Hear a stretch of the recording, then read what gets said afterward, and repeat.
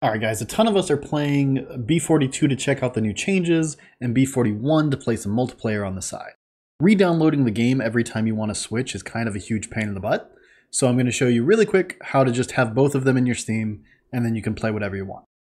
So it doesn't actually matter which is which, but I recommend having B42 as your official Project Zomboid actually in Steam, so that as updates come out, they just go straight to it.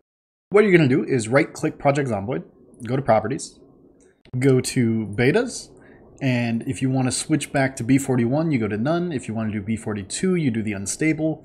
So whichever one you want to have not as your official install, switch to it here, let it download. Then you're going to go to installed files, browse, copy everything in that folder, somewhere on your hard drive, does not matter where.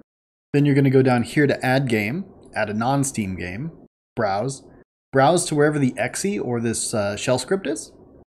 So it's going to add it to this list of games, and then you can go into properties, you can rename it, you can make sure that the target is the correct exe or shell script, and then make sure that it's inside the right folder. So after you've added your secondary install that will not be automatically updated, you then go back in here, back to betas, and put it on whatever you want your official Project Zomboid Steam install to be. So I leave mine on B42 in case there's an update, and that'll automatically go in there, no problem. Once that's done, you just have both games listed here, and you can launch whichever one you want, whenever you want.